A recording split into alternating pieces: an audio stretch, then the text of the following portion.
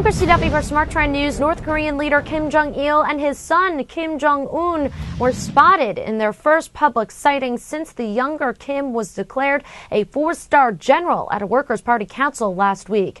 The father and son, along with other family members and senior political officials, were spotted at a live-fire military exercise.